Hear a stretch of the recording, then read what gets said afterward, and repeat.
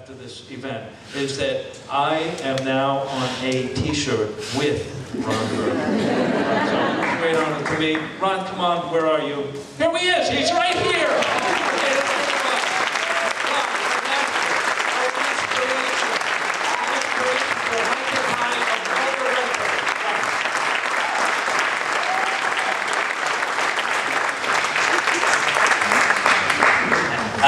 I first have to say to Mark Jum that nobody at the Oscars is worried about following Price Waterhouse. But following you is pretty intimidating. People don't know that Mark has a deep interest and background in theater, so his boat I love. Thank you. And thanks, Ron. So you may have heard this from me before, because I know and love so many of you. But I believe that there is a virtuous part inside all of us that wants to contribute things of value and beauty to the world. I do feel that there are some adults where it's a little hard to find that virtuous part of them, because it's buried pretty deep. It's there, but it's deep. That is not true of kids. For kids, it's right there, right underneath. And even if they are the challenged kids, even if they're the kids who are making bad choices right now, right underneath that, they are looking for a place where they can contribute good work. They really want to. They want to contribute things of value and beauty and importance to the world that will make them respected and admired. What if school were the place where they could make that contribution? What if school were the place where kids could contribute things of value and beauty?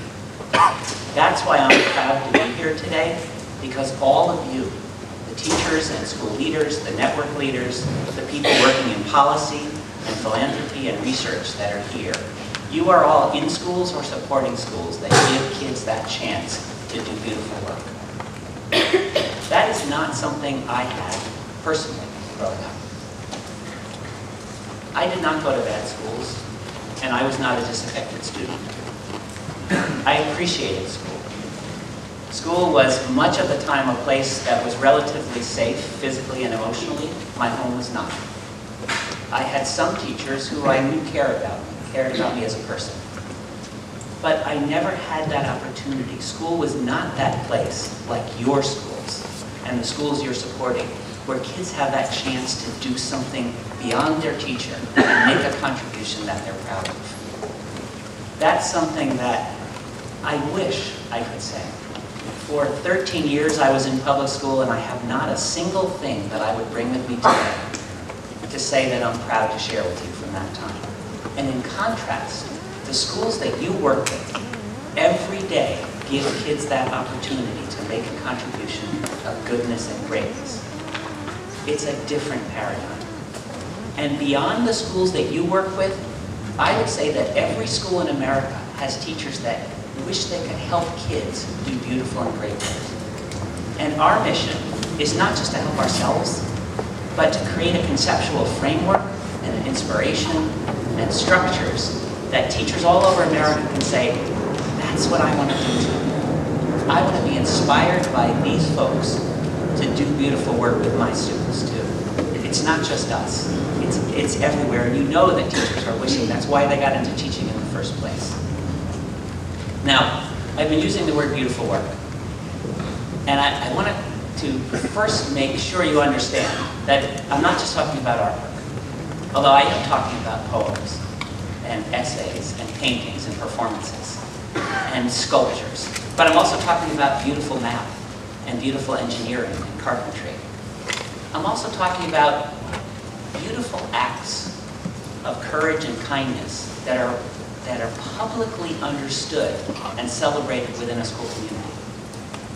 So in my school, every kid was on their own. When I went to high school, my mission was to get myself into college. In your schools, the student's mission is to get themselves and all of their colleagues there. Their mission is deeper and bigger. It's how do I help all of my peers succeed? So those acts of kindness and courage that permeate your school communities are also acts of beauty and goodness.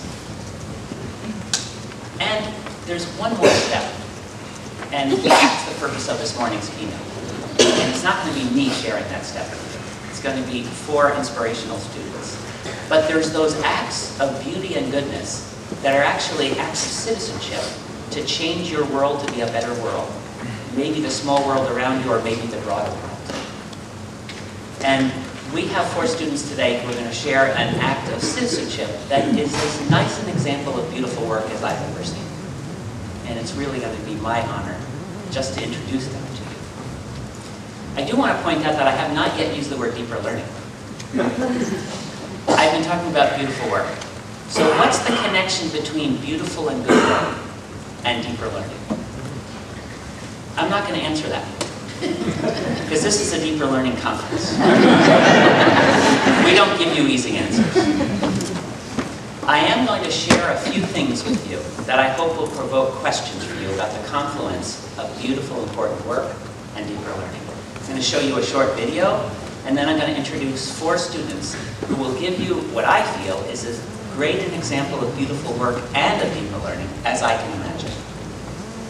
And then that's something for you to make sense of with your colleagues and in your schools, not something for me to tell you. This is a short video I'm going to share with you.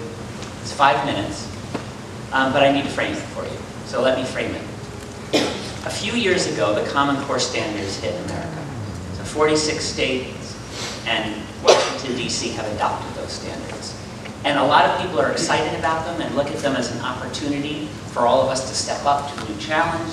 And a lot of people hate them, and they're fighting them. And the people that are fighting them are on all sides of the political and pedagogical spectrum. Let me give you my personal sense of this moment. I've been in education almost 40 years. This is the first time in my lifetime that almost every school in America is reconsidering, are they teaching the right stuff, and are they teaching it in the right way? Somebody's going to answer those questions for them. I want the people answering those questions to be you, the people in this room. I don't want Pearson and Scholastic answering that question for them.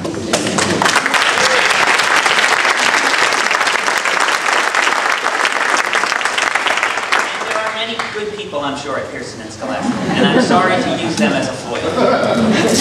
But there's a difference in the heartfelt work you are doing with kids every day than from for-profit big organizations trying to figure out how to capture this moment to make money from it. We can define what these Common Core standards mean. When people read those standards, I want them to think, oh, those standards talk about the kind of work that big picture learning and high-tech high and new tech does. I want them to think, the kids at internationals, that's what these are. The kids that are in that one classroom in our local school who are doing incredible, beautiful work, that's what those standards could be. If we don't define those standards, someone else will for us. And we could be cynical and say, who are we to stand up to Pearson and Scholastic? Except, let me just give you one ray of hope. We, in our organization, Expeditionary Learning, started creating curriculum that's deeper learning curriculum, matched to the Common Core. And New York State chose our curriculum over Pearson and over Scholastic. It's being used in every single school district in New York State. Over 1,000 schools are using it right now, 1 million kids. It's not impossible for us to define a deeper learning version of the Common Core to find its potential. So, it's a long framing for this video. For the last 30 years, I've been obsessed with collecting beautiful, important student work. And many of you have been on that journey with me. Long before High-Tech High existed, I was working with Larry Rosenstock in Cambridge, Massachusetts, as he was having his students build incredible things. In fact, everybody in the school was jealous because Larry's office was like a palace because he and the students built it together. And his students were sort of in charge of things. And these were the vocational kids. How come they were doing the most brilliant work in the school? And then Larry came out here, brought Rob with him, founded this incredible thing, brought Ben Daly in. This has been going on for me my whole life, is this celebration of uniting heart and hand and mind into having kids really do great things. Because I think we underestimate, as a nation, the capacity of kids to do great things. And I don't mean like you do in your schools, you understand this. I don't mean getting kids ready for 13 years and then 4 more years of college and then graduate school so eventually they can enter the world and do great things. I mean doing great things when they're 2nd graders. I mean doing great things when they're 8th graders. I mean being great citizens right now. Because you learn to be great by being great now. You learn to be a citizen by doing it right now. You learn to build great things by building things. And in that passion, I've had one colleague, Steve Seidel, who's been collecting student work with me for 30 years. That some of that work was on the screen right before you got here. It's from all over. It's an open source archive that people are contributing to. And Steve and I teach a course at Harvard Graduate School called Models of Excellence, using student work to illuminate what the Common Core standards could be. So it's not being limited by the Common Core, but saying, starting with the Common Core, what could it really look like? So the video I'm going to show you now is from one of my students in that class. When our students came into class, this is what we said. You're not writing any papers for us. This is not a class for you to write something for us to grade. You're going to create something of importance for the world, and we're going to put it online as a free access. Free. Just like the curriculum that EL has created is free curriculum, open to the world. You in this class are going to create something of quality that will illuminate how beautiful student work can connect to Common Core standards. So when teachers are searching for standards, they'll think, oh, that's what it looks like. Incredibly beautiful, important work. That's what we should be aspiring toward, not compliance. So I can only show you one of those videos. This video was done by a student named Salma Alam. She was Pakistani and she was with us for 1 year. She's back in Pakistan right now.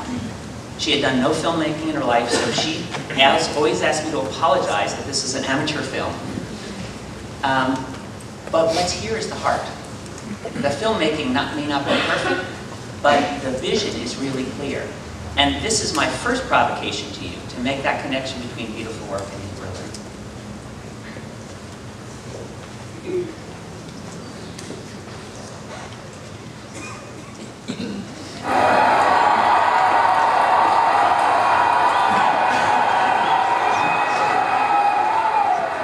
Despite a lifetime of the very best education, students in our classrooms are failing to learn science.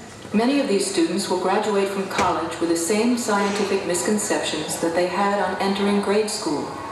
To test how a lifetime of education affects our understanding of science, we asked these recent graduates some simple questions in astronomy.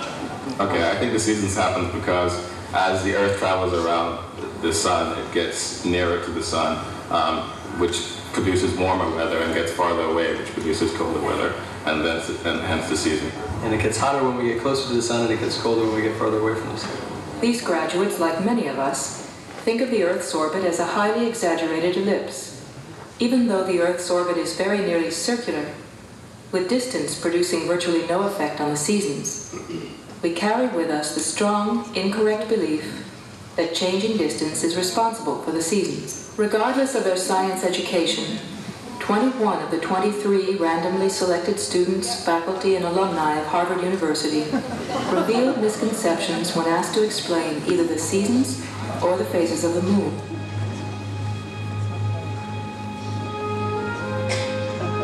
I can describe the relationship between scientific ideas or concepts using language that pertains to time, sequence, and cause and effect. The half tilted towards the sun gets more direct sunlight.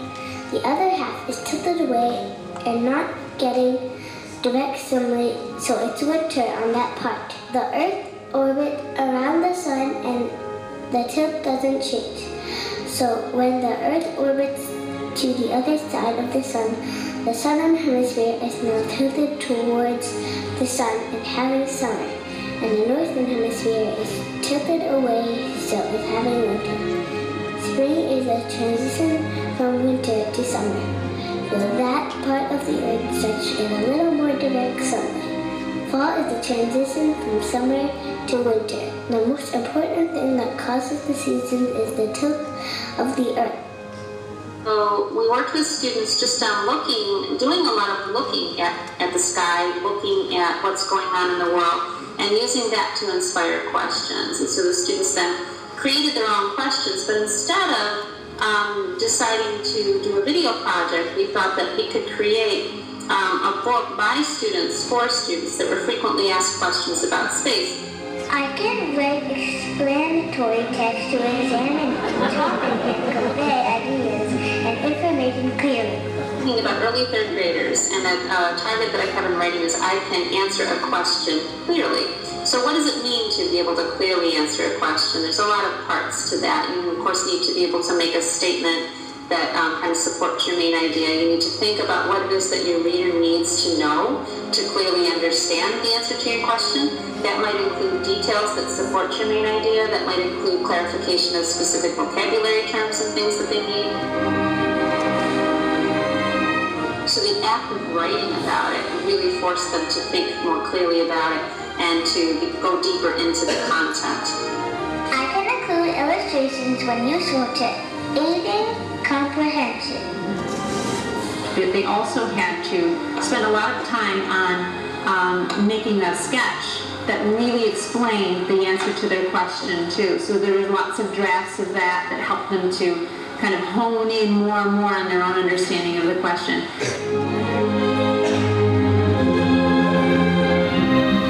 I can describe the relationship between scientific ideas or concepts using language that pertains to time, sequence, and cause and effect. Kids had models, styrofoam balls on toothpicks and a flashlight, and they had to demonstrate how it could be different, day right now and nighttime somewhere else. But the second part of the exhibition night, they were out in the lobby of the planetarium and had models, had diagrams, had the actual piece of writing that they wrote, the page that went into the book, and needed to be able to answer that question to people who came up to their tables. So all of those things really worked together to drive students' understanding of the answer to the question at the same time that it was driving their ability to write clearly. Like up here, that will go for like a really long time without getting direct sunlight, and then there's also parts like the equator that always have direct sunlight on them because it's the warmest spot.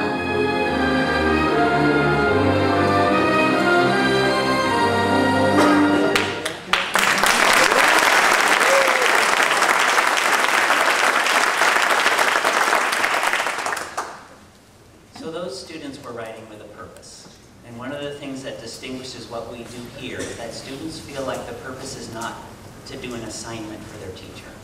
The purpose is to contribute something beyond their classroom that matters.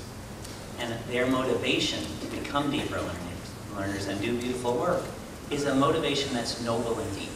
It's that motivation for contribution. I'm going to introduce to you now an example of that is really stirring for me. And I need to frame it by saying there is a feeling today in education that we need to narrow education to only basic skills in math and reading. And that we particularly need to narrow education to basic skills in math and reading for students of color, for students of low income, for students rurally or in urban settings that are behind in those areas. It's not being framed as, what if we embedded those basic skills in projects that mattered? What if we embedded those basic skills in a purpose for learning that was deeper and more noble and allowed for contribution? It's, let's work on the basic skills for 13 years, and then maybe kids will have that opportunity. There's a school here that we're featuring, and that's Polaris Charter Academy in Chicago, that took a different approach. They said, okay, our kids may fit that profile. They may be urban kids of color who are coming in with low skills. But we're going to give them the opportunity to do beautiful work and contribute right away. And we'll work on their basic skills at the same time as their hearts are motivated to do that work.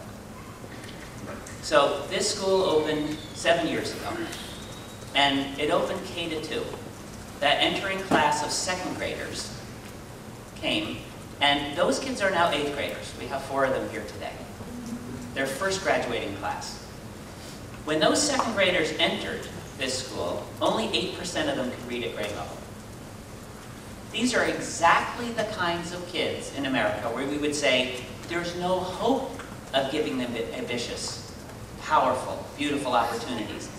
Not until they're totally caught up in all those things. This is exactly the profile where reductionist education is brought in. And yet that's not the approach the school used. Two of the founders of that school, Michelle Navarre and Raoul Vivid, are here.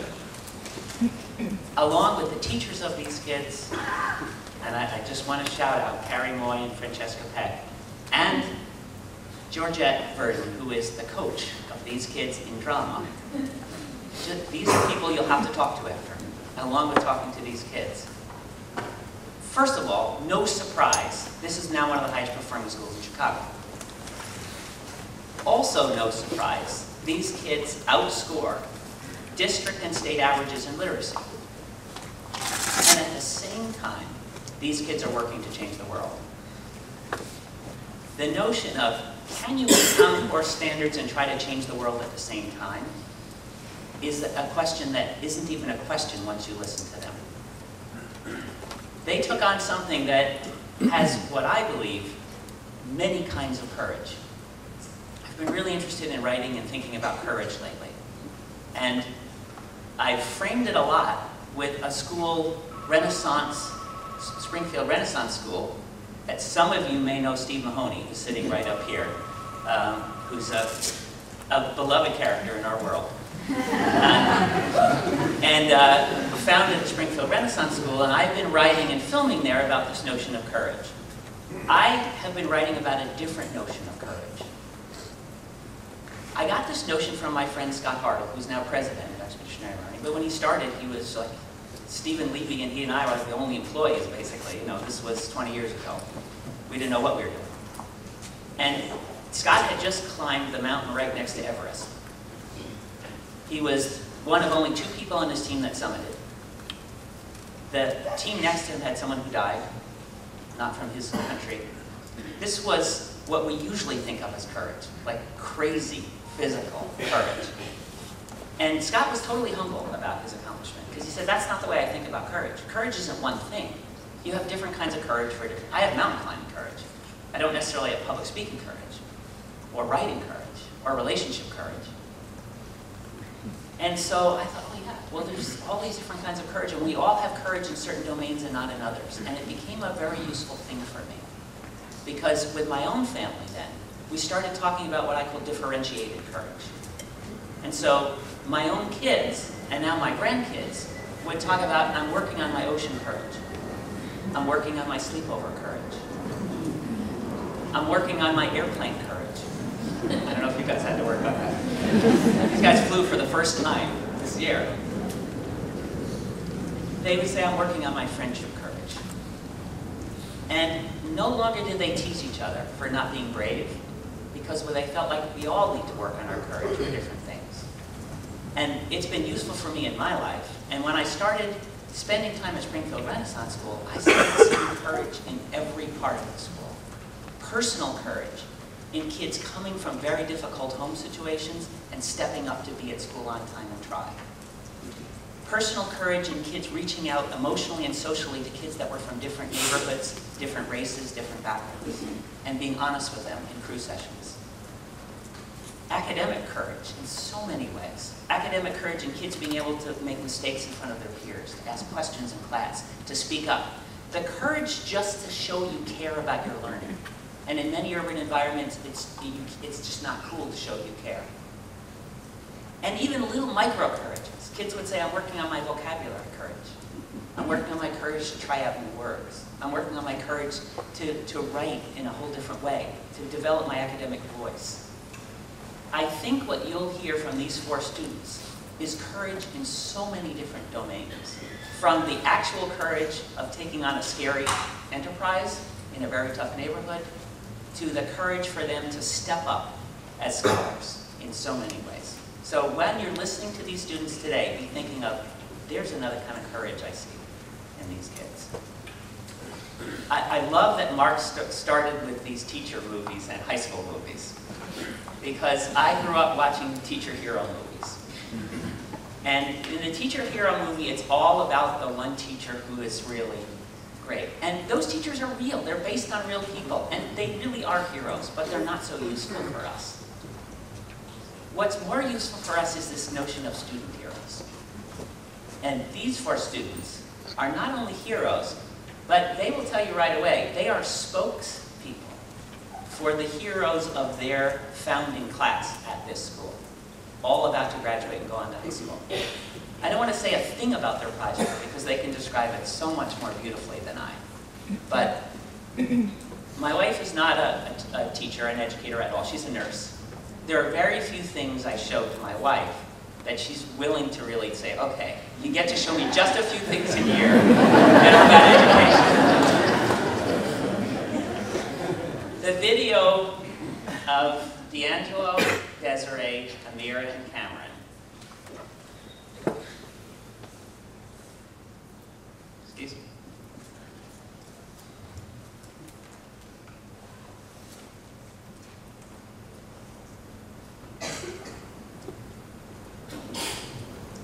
Sorry. It made my wife understand why we do what we do. Sorry to get emotional. I couldn't be more honored than to introduce to you D'Angelo, Desiree, Amira, and Cameron from Columbus Charter Academy.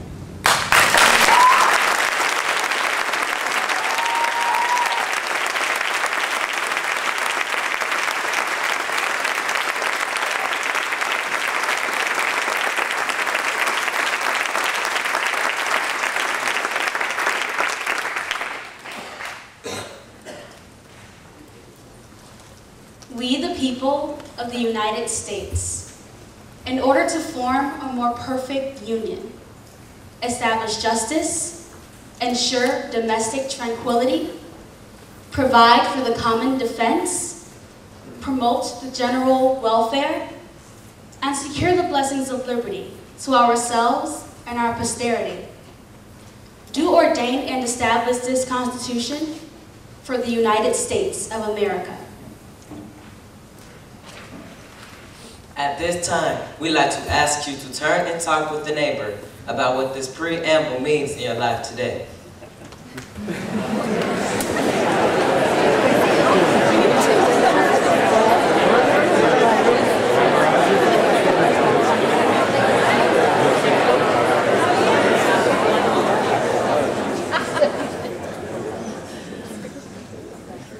Good morning. My name is Cameron Boyd. Hello everyone, I'm Desiree Gavin. It's a pleasure to be here. My name is D'Angelo Kingston. And my name's Amira Rollins. We represent the 58th graders from Polaris Charter Academy in Chicago, Illinois. And we feel very fortunate to be here at the Deeper Learning Conference, presenting to a group of educators so committed to improving the lives and opportunities of young people just like us.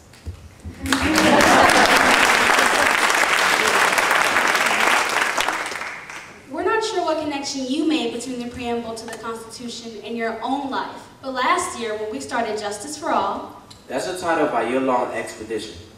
when we started it, we weren't sure what connections to make. This is what we figured out.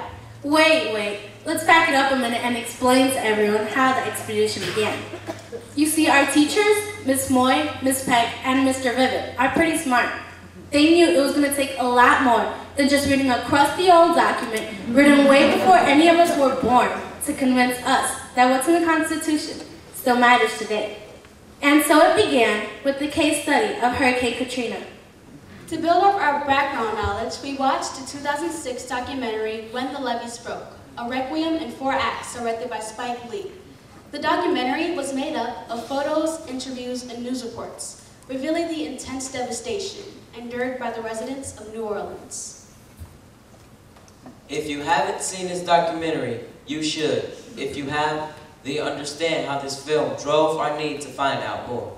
Armed with a bit of background and tons of questions, we started researching the science behind hurricanes, how levees are engineered, and why they didn't hold up. We also examined the impact of this natural disaster on a personal level, analyzing data around lost homes, displaced residents, inadequate supplies, and death tolls. We realized that this is much more than just a natural disaster. It was also a man-made catastrophe. It begs the question, The guiding question, that is. whose responsibility is it to ensure domestic tranquility, provide for the common defense, promote the general welfare, and secure the blessings of liberty to ourselves and our posterity? Suddenly, the Constitution mattered. So we did a close reading of the Constitution and tried to figure out what it all means and how it related to the work we were studying. So again, we asked our guiding question. Whose responsibility is it to ensure domestic tranquility, provide for the common defense, promote the general welfare, and secure the blessing of liberty to ourselves and our posterity? We expected the answer to be no. Because either you're right or you're wrong. Right? We learned that the U.S. Constitution is big and vague and hard to interpret, that the founding fathers of our country wrote it that way on purpose, for our protection, to ensure that no one branch has too much power. Turns out that although what the people in New Orleans had to face after Hurricane Katrina was awful, the government hadn't done anything wrong. Constitutionally wrong, that is. At Polaris, we are taught to have integrity, compassion, to be critical thinkers, to explore new ways of solving problems, and to serve as active citizens. So it was hard for us to accept that there was nothing we could do to change the experiences of those who survived Katrina, and nowhere to place the blame. So we're back to the question of whose responsibility is it? And where do we fit in as 13-year-olds who aren't even allowed to vote? What are our rights? Where's our power to impact change? Turns out it's in the Bill of Rights. These are the first 10 amendments to the Constitution. To really understand these amendments, our teachers had to take us beyond Katrina. To help us understand how amendments are interpreted, we studied landmark Supreme Court cases. Not only landmark cases, but cases involving students. We learned that the Supreme Court protects our rights as well. Cases like Frederick versus Morse and Tinker versus Des Moines, where the courts protected the First Amendment when they determined that students do not shed their constitutional rights to freedom of speech or expression at the schoolhouse gate. In December, we were introduced to the Second Amendment through the sub-question: who is responsible for gun control, the people or the government? This amendment protects people's right to bear arms. We started by studying the gun debate in Chicago and researched how policymakers shaped city gun laws and debated their constitutionality. Within a week of studying the Second Amendment, the shootings at Sandy Hook Elementary School happened. Like the rest of our country, we were shocked, scared, and saddened by the senseless act of extreme violence. This tragedy was a turning point in our expedition. It created a sense of fear and urgency. Schools are supposed to be a safe place, but suddenly, we felt vulnerable. We started having conversations about how gun violence has affected our own lives. Teachers set aside time during crew for us to share our stories. When we surveyed our crew members, what we found might shock you. It sure surprised us. 84% of our crew members have been around a gun. I have an uncle who's in a gang and never goes anywhere without his gun. 96% of our 8th grade crewmates know someone who has been shot or killed. My cousin was shot at point-blank range on his way back from getting a cup of coffee. 100% of us have, at some time or another, felt unsafe in our own neighborhood. Personally, I'm scared to play outside because when I do, I have to watch disturbing things like people getting arrested. I even had someone break into the basement of my house to escape the police. What I think people need to understand is that gun violence isn't new for us.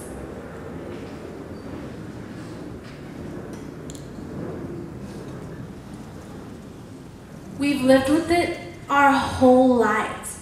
We just didn't really talk about it because up until last year, we accepted it as just the way things were. But something about what happened at Sandy Hook Elementary School made it all real in a different way. It brought up lots of fears about our own lives, and we wanted someone to do something. So again, we asked our guiding question. Whose responsibility is it to ensure domestic tranquility, provide for the common defense, promote the general welfare, and secure the blessing of liberty to ourselves and our posterity? We decided that if we want justice and domestic tranquility in our home and in our neighborhood, if we want general welfare to make it safe for us to walk to school and play outside, if we want what children all over want, the opportunity to grow up, get smart, and do good, we had to devise a plan. And the Peacekeeper Project was born. This is our school.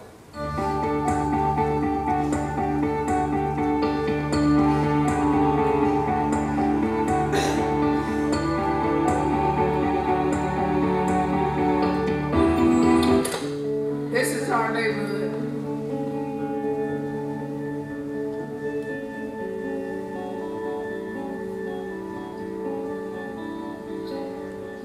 These red dots represent the victims of gun violence in our neighborhood. These people lost their lives just blocks away from our school. One of those dots can be one of my best friends. One of those dots can be my cousin. One of those dots could be my father. One of those dots could be my little sister. One of those dots could be me.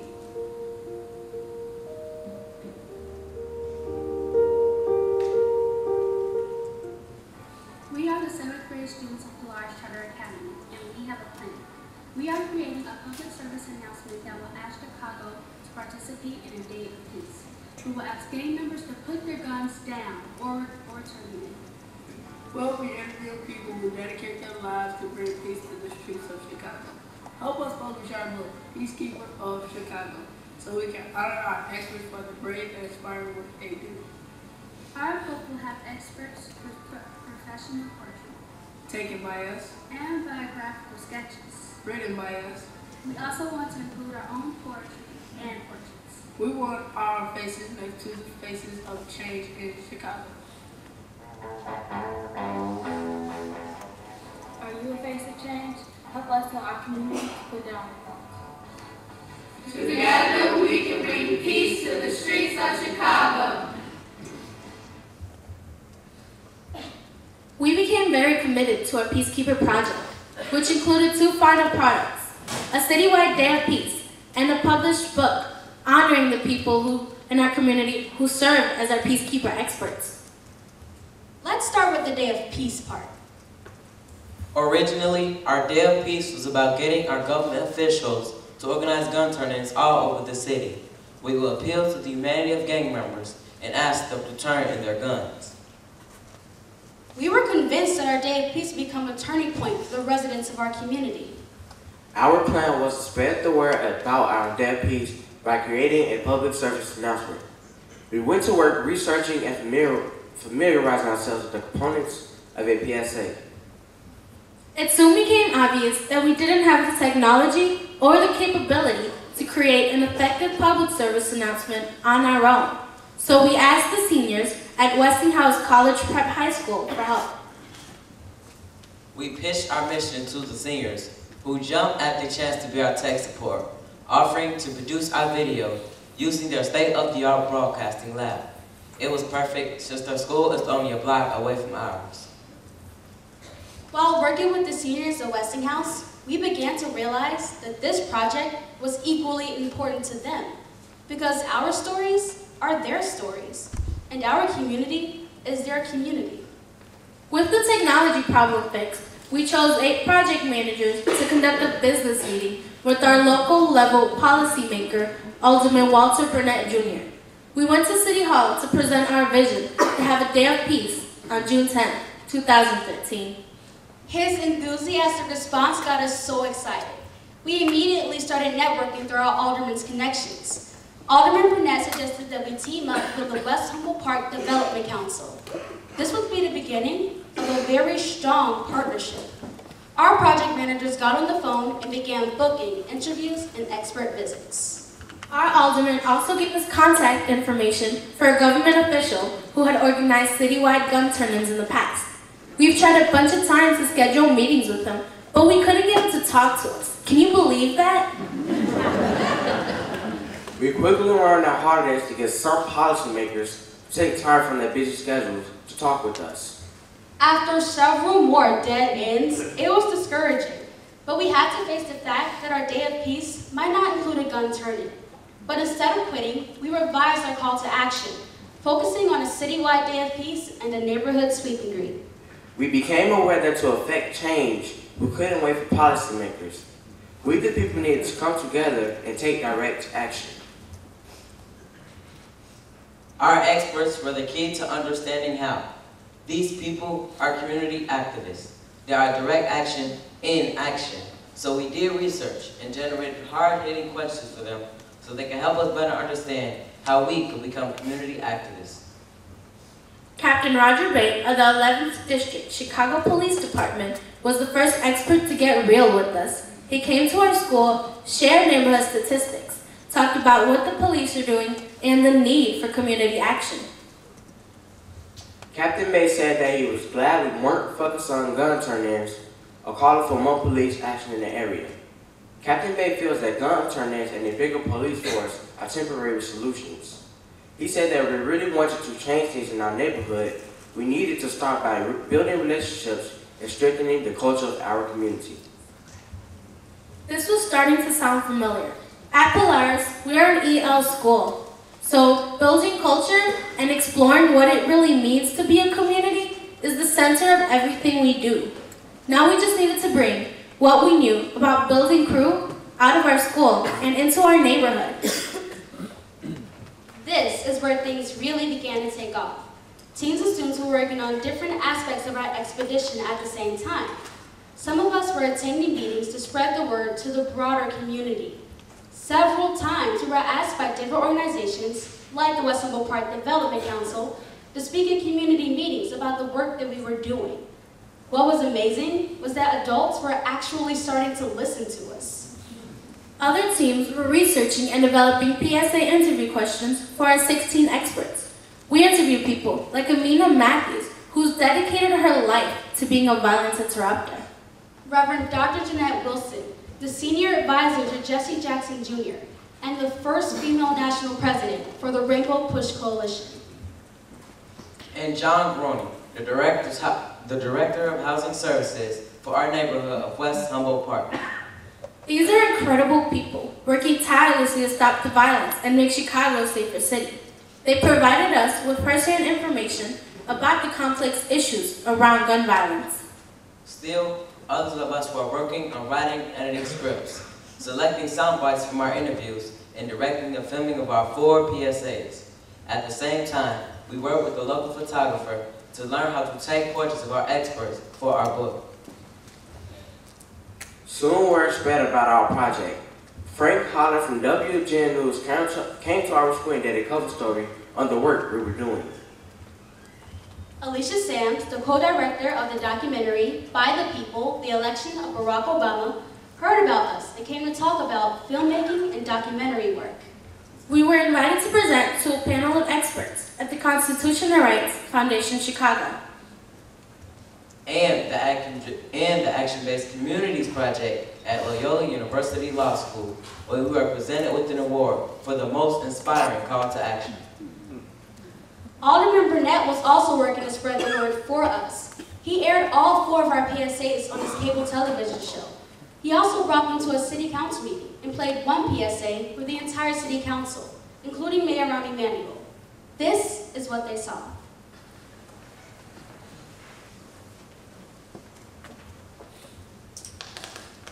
Hey, get to work.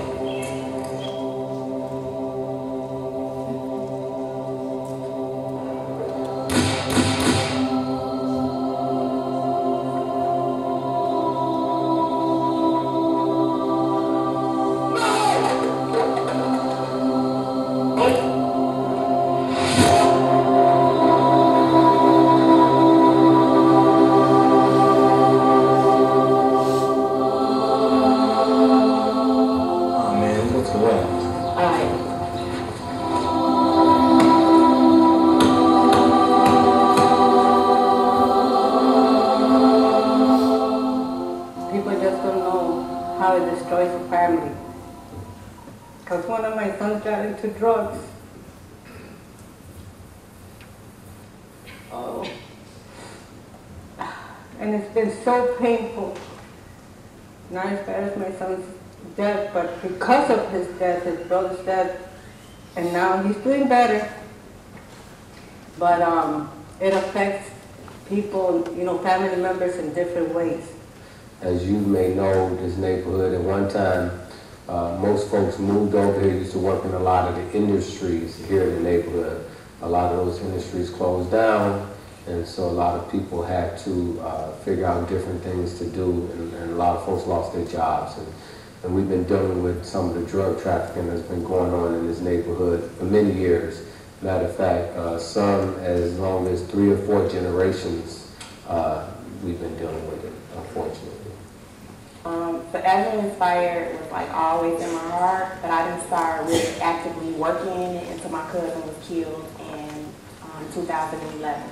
I think that gun violence has really gotten worse over time, and I think that's because there's not enough people in the community that care about the youth and are taking the time out of their so-called busy schedules to stop and talk to the youth.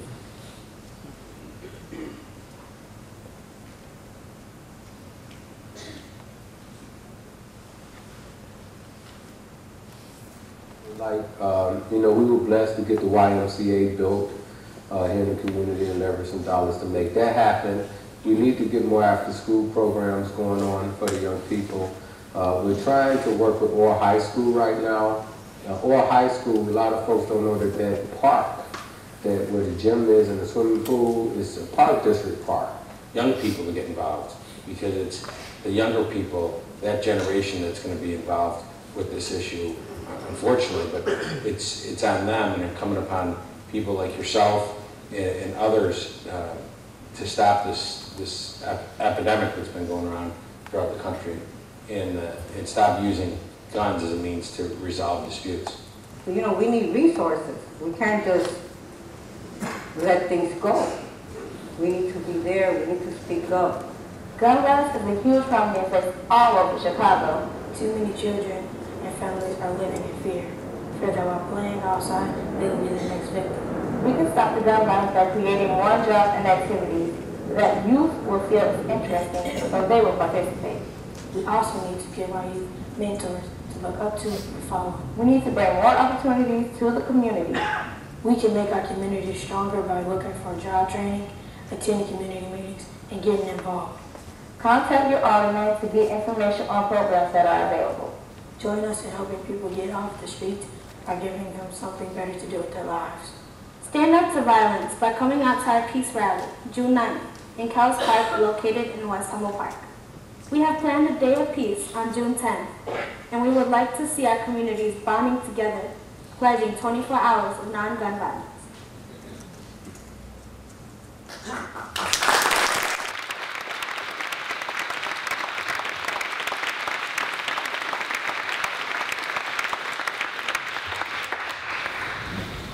We were really busy spreading the word about our Day of Peace using our PSAs. We also spent time passing out flyers to promote our community sweep and greet. For those of you who don't know what a sweep and greet is, it's where you get all of the neighbors out of their houses at the same time, on the same day, to clean up their yards and get to know one another. In our neighborhood, this was a big deal, since trash is everywhere and people don't talk to each other. If this wasn't enough, we were also working on our second final product, publishing our book, Peacekeepers of Chicago. Although it didn't get as much press as our Day of Peace or our PSAs, to me, Peacekeepers of Chicago is one of the most important things we did last year. It was important because instead of highlighting gun violence, which everyone knows is a problem, we wrote a book honoring the people who are trying to be the solution. They are the we and we the people. If you haven't done it, let me tell you, writing a book is not easy. You definitely learn that writing is a process. Sometimes a painful. Especially when it's a collaborative process. For the Peacekeeper book, groups of 3 students co-authored a biographical sketch. Peacekeepers of Chicago was a culmination of everything we had learned about writing that year. The Common Core State Standards place a special focus on argumentative writing. The biographical sketches were written as argumentative writing pieces that had to defend the claim that each person deserved the title of peacekeeper. In order to write interesting and accurate sketches of our experts, we had to include everything we had learned about informative and narrative writing as well. In order to do our peacekeepers justice, we began by studying mentor texts, like Small Acts of Courage, from King Middle School, to make sure we really understood exactly what a biographical sketch was. Then, we have to closely analyze our primary source documents, which were the interviews we recorded at Westinghouse High School. We watched those videos about 100 times, looking for concrete detail, examples, and quotations. We had to use evidence to defend our claim that each person was truly a peacekeeper. The hardest part was figuring out what was most important in all of that information and deciding what was relevant for our bio sketch. Sometimes we found that the information we gathered from their interviews wasn't enough, so we had to get information from multiple sources, like articles, journals, op-ed pieces, or the internet. Then we had to make sure that we were using the right transitions to make our writing cohesive. I never knew it could be so hard to make 3 different voices fit together to make one piece. How many drafts we went through as we did our peer critique sessions in order to help us revise our work. We spent a lot of time revising to make our bio sketches clear, convincing, and correct. The finished product is a book that we are really proud of and something that we could give to our peacekeepers for the work they do for our community. We are also proud of the fact that it was good enough to be accepted into the Berger DL branch of the Chicago Public Library. So there we were. We created and filmed 4 PSAs, wrote a book, planned a community sweep and greet, and worked really hard to promote June 10, 2013 as a citywide day of peace. We were all set to change the world. 57th graders from Polaris Charter Academy were going to bring peace to the entire city of Chicago. So, do you want to know what happened? Do you want to know if we did it? In the Hollywood movie version of our story, the answer would be a definite yes. As a result of all our work, we would now live in a super clean neighborhood nestled in a violence-free city. Wrong! This is reality. On June 9th, we held our first sweep and greet. It was fun, but not many neighbors pitched in. We held a big rally in our neighborhood park with music and food. We were disappointed that not many people showed up, but instead of giving up on the idea, we decided to keep hosting them.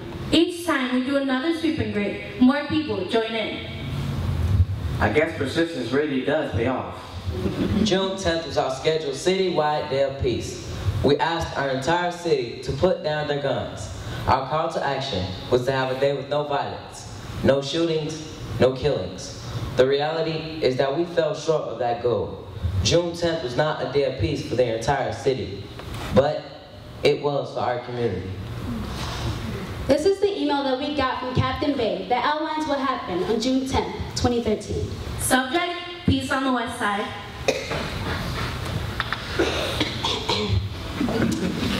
I have remarkable news to share regarding June 10th, a day of peace. There were no shootings or murders anywhere in your community. The 11th district had no serious incidents of violence at all. There were no shootings or murders in West Humboldt Park, East Garfield Park, West Garfield Park, North Lawndale, Austin, or Hermosa.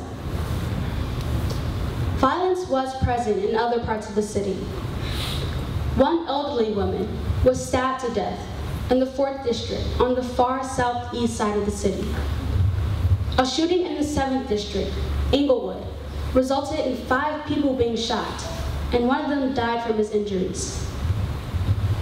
A shooting in the 3rd district resulted in 1 man being shot. A shooting in the 9th district resulted in 1 man being shot. A shooting in the 20th district resulted in 1 man and 1 woman being shot.